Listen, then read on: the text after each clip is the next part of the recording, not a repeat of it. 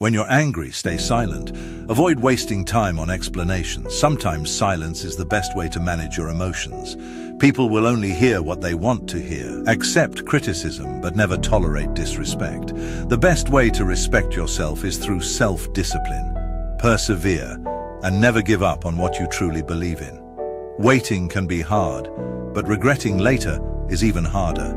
Don't let success inflate your ego or failure break your spirit. If you're a giver, know your limits because takers have none. Remember, it's better to cry than to stay angry. Anger harms others while tears flow quietly, cleansing our hearts and offering a fresh start.